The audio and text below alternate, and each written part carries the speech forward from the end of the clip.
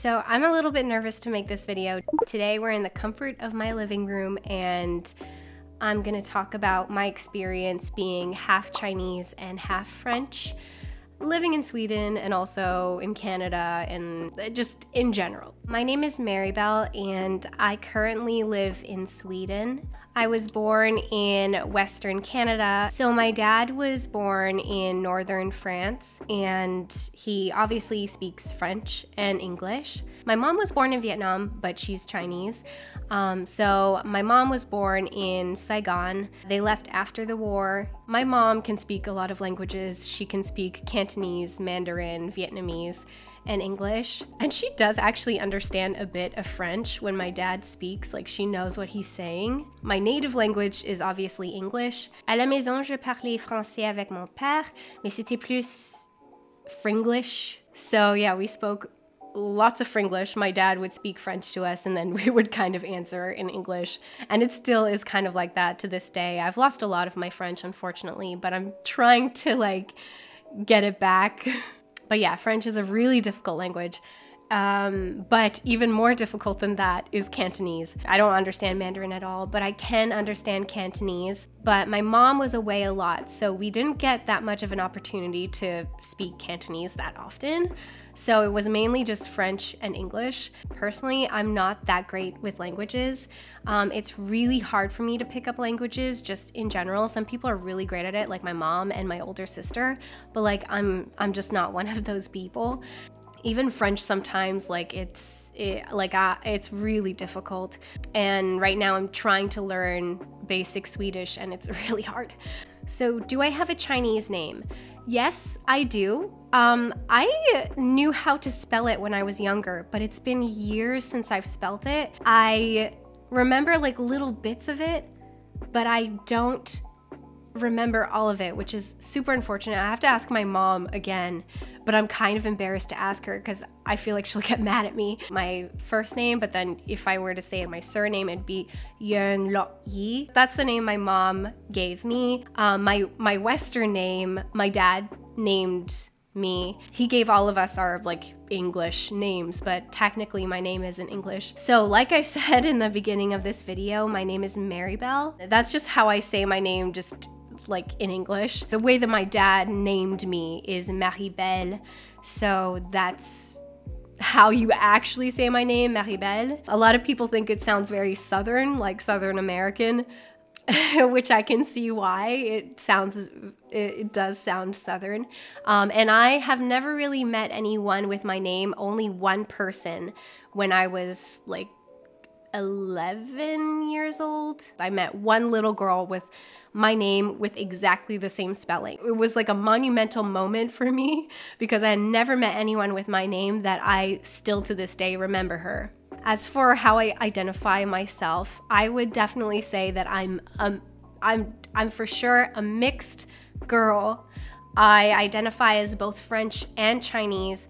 Not really more one than the other. I really feel like I'm a mesh of both. And for whatever reason with other people, it's just not enough to identify as both. People tend to want you to pick one or the other. Almost any mixed person will probably relate to this. Sometimes people get stuck on their perception of what they think you are. How Europeans see me versus Canadians. At least in Sweden, no one really mentions it to me. Here in Sweden, they are never like, what are you? But in Canada, that is a very common thing to get asked. If you're mixed, what are you? One time when I was doing a motion capture, well, it was more like facial capture for a video game. I went in and at the time I had it was titanium hair. I walked in and there was an Asian girl that was sitting there and she was super nice. And she just kind of asked me what I was, what my background was. I said I'm half Chinese and she was Chinese and she was like, what? I thought you were Japanese just because you're you look like a walking video game character. The conversation just kind of got weird after that. It just veered into a whole different thing about what I looked like and picking apart my features, and it just kind of got uncomfortable for me. She was really lovely though. I don't blame her, but yeah. It's just really interesting. I also had a friend who had known me for years and thought I was like Spanish or something, like Latina, and I was just kind of like, no, I'm half Asian. If people say, oh, but you don't look like what your background is, then it can feel a bit insulting sometimes. But it depends on my mood. Sometimes I'm like, yeah, I know I don't really look like either of them, but I have a DNA test to prove it. If it's kind of a microaggression, or like, I don't know, if it's said in a way that's kind of, that just kind of rubs me the wrong way, I don't really love it.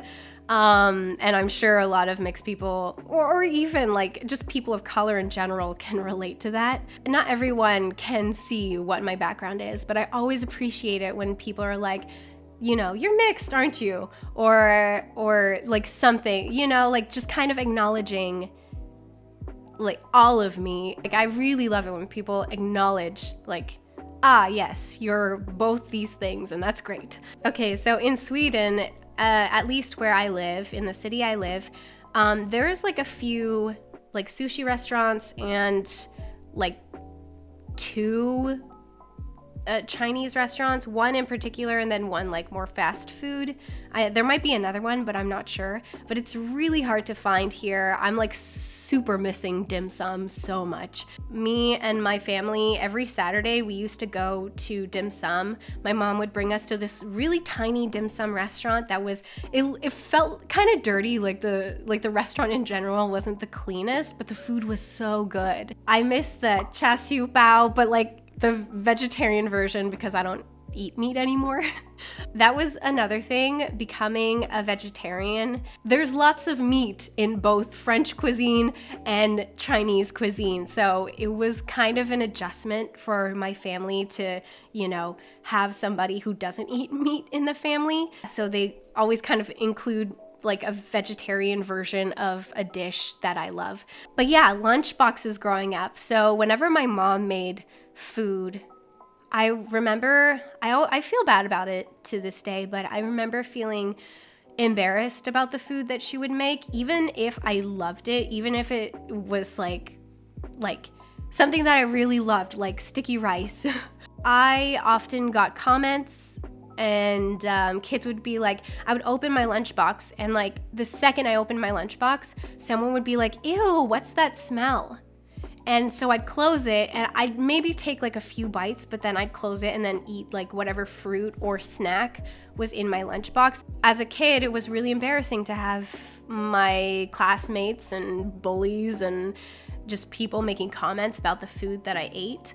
And it was different because I went to a French school growing up, and if my dad made something, like my dad was in culinary arts when he was younger. Despite my dad being French, like he never made things like bœuf bourguignon or like escargot or whatever. Like that's not what he would make. Sometimes he would make like pate sandwiches, but no one really made a comment because pate doesn't really smell, and also that school was full of French kids, so they didn't care about that stuff. But they definitely cared about the Chinese food that they thought was gross and smelly. And sometimes kids would like look at my lunchbox and be like, ew, what's that?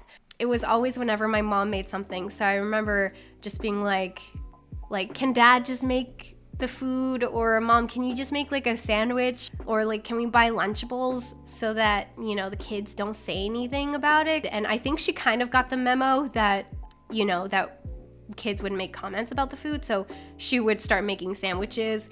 They were very interesting sandwiches. Like she really got creative with those sandwiches.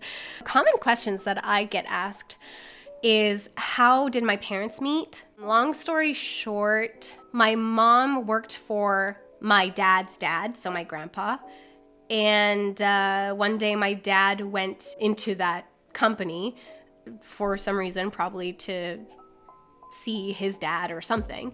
And that's kind of how they met. This was all in Canada. A lot of the times people ask questions like, are you more white or are you more Asian? And I always say I'm both. I also get, do you feel more Asian or white?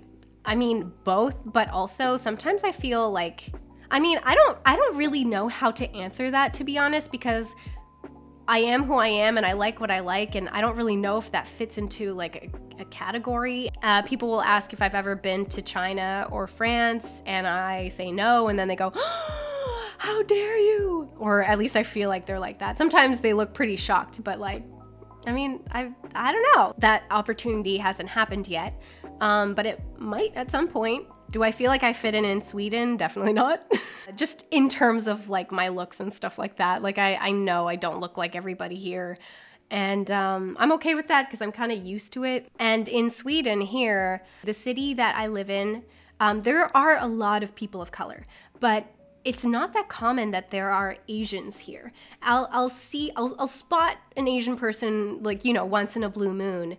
So I've never really felt like I blend in, but when I was a kid, I wasn't really aware that I looked any different from anyone else. Like I had no concept of that sort of thing. It wasn't until I got my first like racist experience that sort of changed. But yeah, as a small kid, I had none of those things I didn't feel those things. I feel like I should stop this video before it gets too long, but I just want to say there's still so much I can talk about with this, and like even like my background, my family history, like there's still so much information that like you guys don't know that I don't have time to like go into. But there are so many pros. There are a few cons with everything, you know, in life. But like with being mixed race, lots of pros, some cons. I've had narrow-minded people. Hopefully there's none of that in the comment section for this video, but who knows? I've had these sorts of people say things like mixing races is bad because it causes identity issues.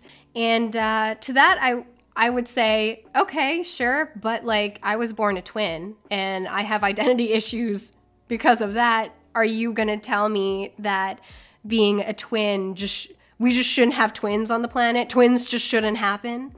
Like, no, you're probably not gonna say that.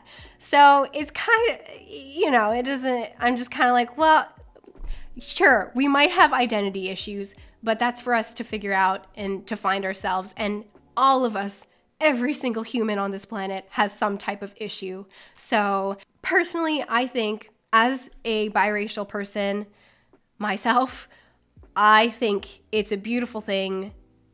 I love that I was so immersed in different cultures and in two polar opposite cultures.